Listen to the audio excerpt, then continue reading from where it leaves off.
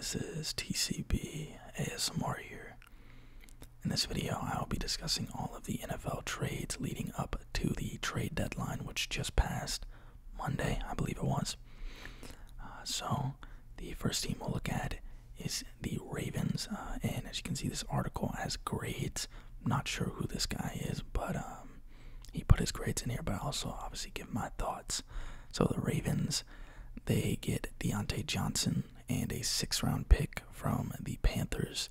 Carolina received a 5th-round pick. I agree with the grade here for the Ravens. I think this was a great trade. I mean, Zay Flowers has been really good for the Ravens this season.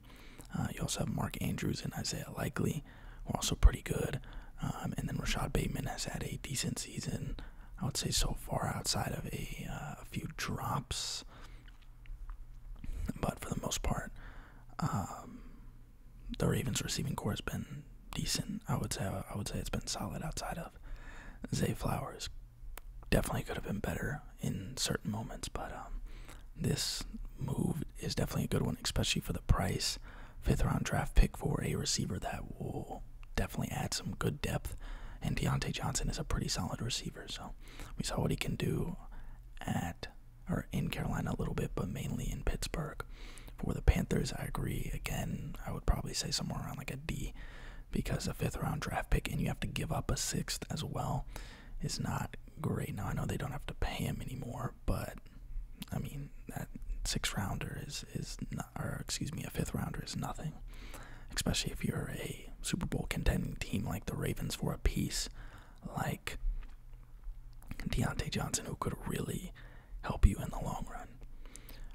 Let's see, we have DeAndre Hopkins going to the Chiefs from the Titans. Now, he does have like a knee injury, I believe, but he did go crazy in his second game. He scored 2 touchdowns, as you can see here, against the Bucks, and they won that game in overtime. So already making an impact. Didn't do too much in the first game, if I remember correctly, but I think he'll definitely help them out. This is a team who, receiving-wise, has been pretty depleted, really just on the offensive side of the ball as a whole. They lost Pacheco, who's supposed to come back soon, but they lost him early on in the season. They lost Rashee Rice for the entire season. Hardman, I believe, is out for. Hardman might not be out for the season, but Hollywood Brown is out for the season. Juju Smith-Schuster, after his pretty solid game, had a hamstring injury, and he's out for a while. So, just not really a great situation overall with the injuries and everything for the Chiefs, but they still are undefeated. So I agree with that. I'd probably say like a B+ instead of an A, but for Tennessee, they get a conditional 5th, which is fine. I don't know what type of contract Hopkins was on, but I know it wasn't cheap. And the Titans suck. What are they, 2-7? I think, or even worse. I think they're like 2-7, something like that. Whatever, doesn't matter. They're bad. Everyone knows that. So it didn't really make sense to keep a veteran receiver like DeAndre Hopkins. So I agree with that. You just get at least something for Hopkins. All right, this one happened a little bit earlier on last month, almost a month ago now. But Amari Cooper to the Bills. Great trade for the Bills. They really needed a good receiver. And while Amari Cooper can be a little inconsistent, I still think this was a great deal because you have a pretty young receiving core with really the best receiver being Keon Coleman, your rookie. Khalil Shakir is pretty solid. You have the 2 tight ends, Kincaid and Knox, who are both pretty solid, but you really needed a standout guy for defenses to look at and pay attention to, and that's Amari Cooper. For the Bills, or excuse me, for the Browns, I think this is also not a bad trade because they're not good. So you might as well get rid of, one of your main assets. I don't know what type of contract he's on. Okay, so he's on the final year of his contract. So yeah, that's perfect. So they just get him out. They won't pay him. They probably weren't going to pay him in the offseason anyway, so they at least get something here. They get a 3rd and a 7th. They give up a 6th, and obviously Cooper, but I don't think that's too bad. for the Browns. I agree with these grades. Lions, they pick up Zadarius Smith from the Browns. I thought they should have gone for Max Crosby, but hey, I think this is still a pretty solid deal, especially for a fifth and a sixth that are going to be at the later ends in the round, or later ends of the rounds. I mean, Zadarius Smith is a proven edge rusher in this league. He was pretty good for the Packers in his tenure there. Haven't really paid attention to him at the Browns, but we know what he can do, and I think he will provide good cover for Aiden Hutchinson, who is out. And unless the Lions make the Super Bowl, he probably won't be back. So, and they definitely could make the Super Bowl, but there's still a little ways to go. But yes, Darius Smith is a good player. Again, I thought they should have gone for Max Crosby. I thought they should have gone for a home run in Max Crosby, but hey, Browns, they have him graded at a B+. I'd probably give him a B. I mean, I don't know, Zadarius Smith, what is he on? This is year 2 of his tenure in Cleveland. I don't know what his contract is, but yeah, I think a solid deal for both teams, and that was right before or on the deadline day, I believe. And then we have the Chiefs trading or receiving, Josh Uche from the Patriots for a 6th. I mean, cheap 6th-rounder for a Super Bowl contending team. You get some depth at that linebacker position. It's pretty invaluable to have that, especially when you're making deep playoff runs and everyone's banged up. And for the Patriots, yeah, I'd probably agree with like a C. I mean, a 6th-rounder, you could probably hassle them for like a 5th maybe. But yeah, for the Chiefs, solid deal. Then, of course, Davante Adams happened on the same day as the Amari Cooper trade, but Davante Adams to the Jets. Raiders get a 3rd-round conditional draft pick. I like this deal for both teams because Rodgers gets his main guy back in Davante Adams, and actually in this time that they've been together, Garrett Wilson has really been benefiting from it, which I guess you could have seen coming, since defenses are going to put more attention towards Adams and kind of pick their poison. But I would definitely put more attention to Adams. But for the Raiders, I mean, you were paying him a ton of money. He didn't want to be there, and you still get a 3rd-round pick, which you never know, could turn into a great player. Might not with the Raiders' recent draft history, but you never know. So, I mean, they got an expensive guy out there, and they're obviously rebuilding. So I think it's a good deal for both teams. I agree with those grades. For this one, Pittsburgh gets Mike Williams from the Jets for a 5th. I mean, I guess it's fine.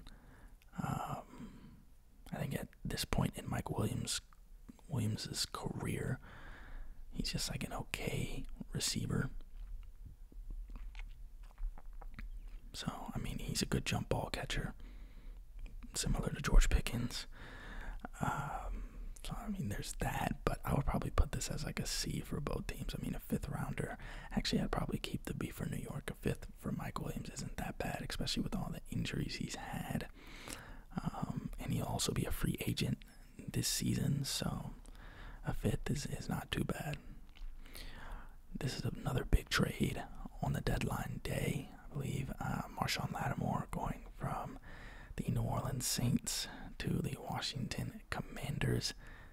The Commanders obviously get Lattimore, and a 5th-rounder. New Orleans gets a 3rd, 4th, and a 6th in the upcoming draft. As a Saints fan, it's sad to see Lattimore go, but it's time. I mean, we suck. And out of the assets that, actually have some value, or the guys that we have on the team, or that they have on the team that really have value, Lattimore is up there. He's right up there with Kamara and, I guess Olave, but Olave is all types of banged up right now, and I mean, there would definitely be a team that would take Derek Carr, I think. There's a few other players that would definitely be up there, but yeah, Lattimore was definitely at the top of that list. Been with the team since 2017, I want to say. Yeah, 2017, part of that amazing draft class that the Saints had in 2017. But unfortunately, his time in New Orleans is up, and I think the Saints got a pretty good deal back for him. 3 draft picks, a 3rd, 4th, and a 6th. Don't have to pay him anymore. He's at $18 million cap hit, so he's making a pretty good amount. Obviously, he's a fantastic corner. He has been injured a little bit, but I wouldn't really be too worried about that. But for the Commanders, I would actually upgrade this to probably an A. They really needed a good corner because they've been getting torched this year. So he'll definitely help them out, especially in the NFC East, where you have, I mean, the Giants aren't really a threat, but you do have Malik Neighbors. You have A.J. Brown and Devontae Smith, who are the main people I would say are really a threat, because the Eagles have a solid record. The Cowboys, I mean, I would say CD, but the Cowboys are screwed with Dak being out for multiple weeks. CD might not even play, so. But in the NFC, you have a lot of great wide receivers. Amon-Ra St. Brown, Jameson Williams will be back, Justin Jefferson, Jordan Addison, and I might be forgetting some guys, Drake London. You get the point. There are a lot of great receivers in the NFC. You got the Rams guys as well. So having a great corner is really beneficial, and I think the Commanders, they'll obviously make the playoffs. I don't know how far they'll go, but I mean, this isn't, he's under contract for 2 years, I think. Yeah, he's under contract for 2 years, so next season, if they improve, they get somebody else in the draft that makes a big jump, and Jaden Daniels, if he takes another step up, which, I mean, would be absurd, but if he improves next season, they definitely could go deep into the playoffs as long as they improve that defensive side of the ball in the secondary. For this one, Cardinals get Baron Browning. Not very familiar with him, but I did see B.J. Ojulari is out for this season, which sucks. He's a solid player, but I'm not going to speak on this one too much. I mean, they get depth at a position they needed, so that's good. And the Broncos, they get a 6th, which is fine. Cincinnati get Khalil Herbert after Zach Moss injured his neck, and he'll be out for a little while. So they get Khalil Herbert, who's a good runner. Doesn't really catch the ball too well, from what I understand of his game and from what I saw a bit of in Chicago. But he's a good runner. Good to have a player like that on your team. But Chase Brown is obviously the number 1 there, and they got him for a 7th. Which is not bad. He's relatively young, I want to say. So, not too bad. He's only 26. So, definitely could see him further on. I don't know if his contract is up after this season, but running backs usually don't make a whole lot anyways, especially not ones that are getting traded for a 7th rounder. Vikings, they get Cam Robinson. They give up a conditional 5th. And get back a conditional 7th. Cam Robinson is pretty much just injury cover because Darisaw got hurt. Unfortunately, he had a season-ending injury, which you never like to see because Darisaw is a pretty good tackle, to put it simply, I suppose. But David Quessenberry is not a good replacement, and Cam Robinson is decent. But as you can see, he did get benched for Walker Little. But, I mean, it is what it is. You're not going to be able to instantly replace, or you're rarely able to replace, a great left tackle in the middle of the season, much less excuse me, at all over the season, in the off season, much less in the middle of the season, unless you're prepared to give up a lot, which obviously the Vikings, being in the position that they're in, were not.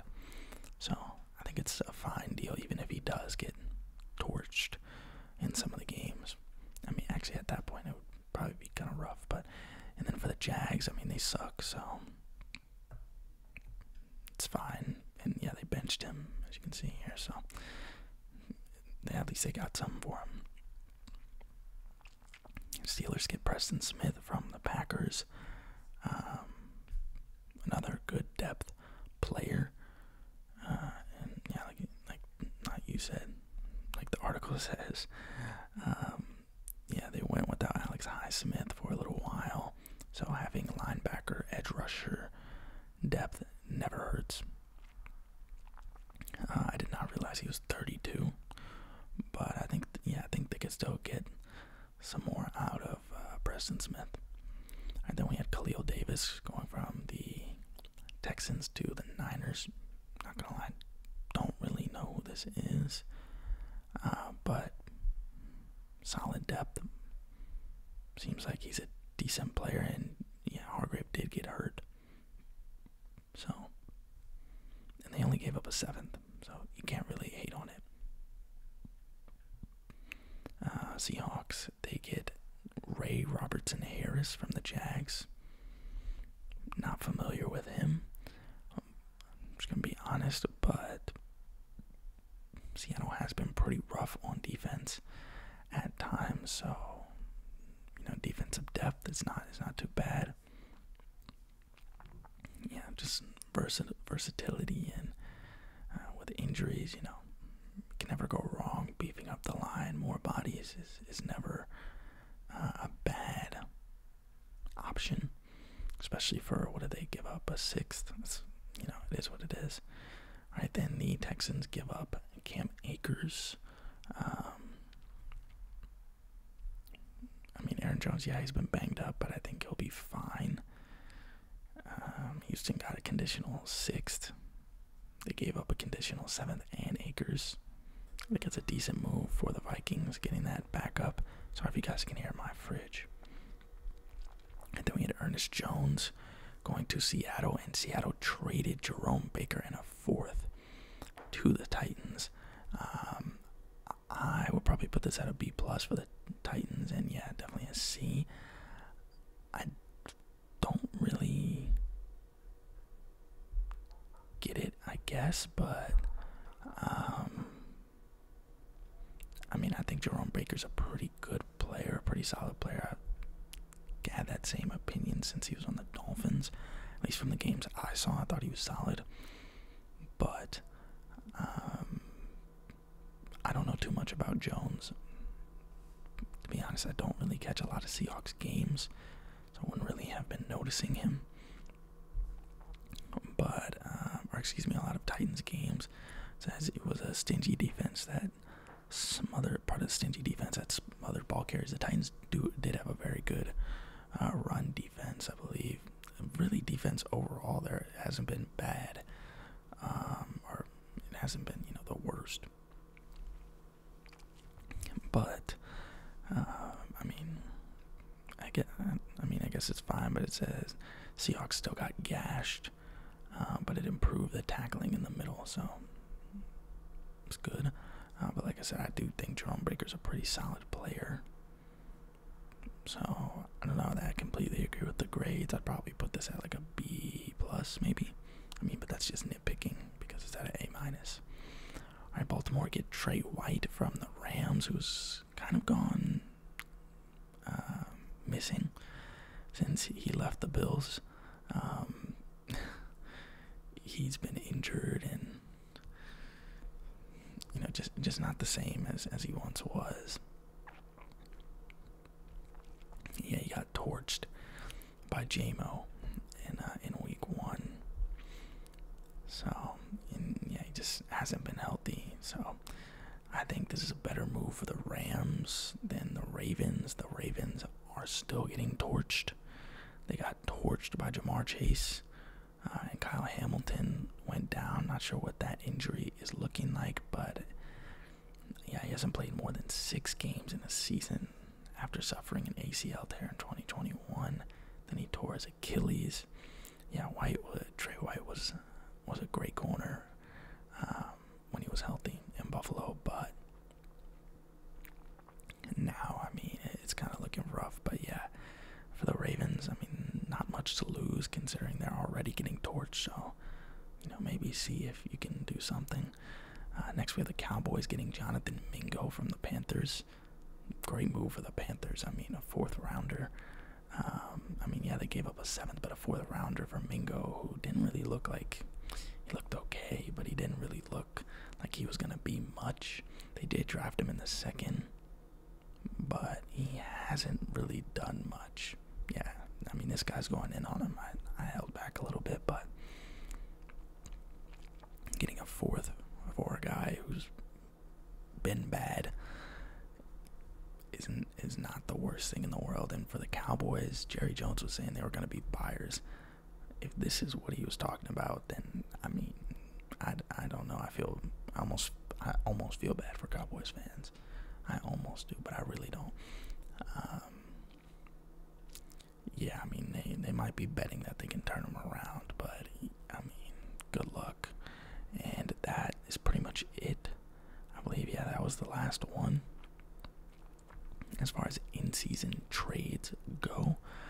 But yeah, this one is bad. As far as the one I think that will have the biggest impact, I'm gonna say the one that will have the biggest impact is probably, I'm gonna go with the Marshawn Lattimore one, and it's not just because I'm a Saints fan. I could say the Davante Adams one, but I really don't know. I mean, where the Jets at? What are they sitting at right now? They're currently 3-6. So, I mean, and they play the Cardinals this week, I believe, in Arizona. That's not an easy game. So, I don't know who they play next after that, but yeah, it's not an easy game.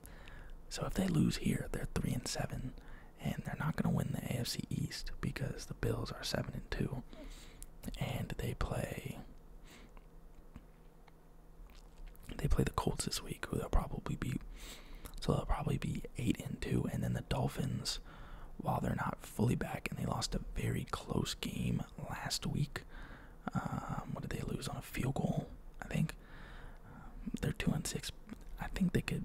I mean, with their team, I think they can beat the Rams. Now the Rams, I think, will also end up coming close to making the playoffs, but the NFC is really tight with the NFC North all having positive records, and then you got Washington and Philly, and then I don't know, what is Tampa Bay's record? Are they 4-5 now? Yeah, they play the 49ers. That division's up for grabs. Cardinals lead it right now. Seahawks are what, 2 or 3-6? I want to say, are they 3-6? I want to say they're 3-6, but I might be wrong. They might have a bye this week. Anyways, that division's up for grabs, but I don't see I don't really see the Jets making it to the playoffs, because you have Houston, who's 6-3. They're gonna come out the South. I think that's the only team that comes out the South. You have the Bengals, or excuse me, not the Bengals, the Ravens, who are now what, 8-2? Is that right? 8-2. Pittsburgh is 6-2. I think they lose this game, so I think they'll be 6-3. LA probably beats Tennessee. They're 6-3, and the Chiefs are 8-0. And I think they beat Denver. And even if they don't beat Denver, they're 8-1. Denver's 6-4. And you got the Jets, who even if they beat the Cardinals, they're 4-6. So I really don't think I think it was too little, too late. Obviously, this goes past this year, but I'm just talking about this season. So as far as this season goes, I think the Marshawn Lattimore trade will be the most impactful, because I don't think that the Jets make the playoffs. Now, The Chiefs one could also be, but as I mentioned, the D-Hop one, that is, as I mentioned, he's a little banged up. But if he does stay healthy, it gives opposing teams something to really pay attention to. And with Isaiah Pacheco coming back, the offense is probably going to look a lot better. But Kareem Hunt has been playing well, so if you have that tandem, it's not going to be a good look for defenses, especially when the KC defense has been so great this year. Now, my second candidate is this Amari Cooper trade, because I think in the playoffs it's going to be huge for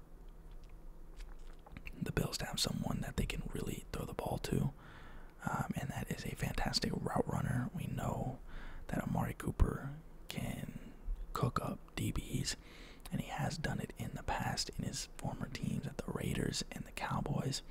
So I think this trade second, but most importantly, I think the Lattimore trade, because that Commanders defense is rough, and if they could just stop, if they could just let up 7 less points a game, they'd probably have beaten the Ravens. I'm not gonna say that, but they could have. But anyways, let me know what you guys think about the trades, or what you guys thought about the trade deadline. Did your team make a big move? There's a lot of the same teams making moves. Chiefs made 2 trades. Browns made 2 trades. Chiefs made 2 trades. The Jets made 2 trades. Who else made multiple deals? The Jags made multiple deals. Steelers made multiple deals. Packers. The Texans made multiple deals. Vikings made multiple deals. The Seahawks as well, I think. So a lot of and the Ravens too. So a lot of the same teams making deals. But yeah, let me know if you guys thought that your team should have made a deal if they didn't, or if they did make a deal. Let me know what you thought about that or those deals. As always, if you guys enjoyed watching the video, please like, comment, and subscribe. It's very much appreciated. If you do, it helps me out a lot. Thank you guys for watching, and I'll see you guys in the next video. Peace.